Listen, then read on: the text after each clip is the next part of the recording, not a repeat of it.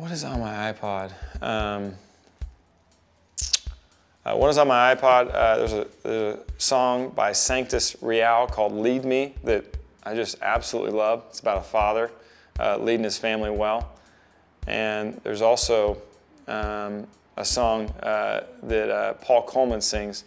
Says, "If I was Jesus," and he basically goes through this whole song saying if he was Jesus, he'd go to the party and he'd do all these fun things, and it's a really cool song, and my daughter knows the words to it, so we'll be in the car just rocking out to "If I was Jesus," you know, I'd come back from the dead, you know, I'd go to the party, you know, and do all these things to mess with your head. So it's a cool song, and that's kind of what's on our iPod right now. And you know, my daughter and I, she loves Hannah Montana.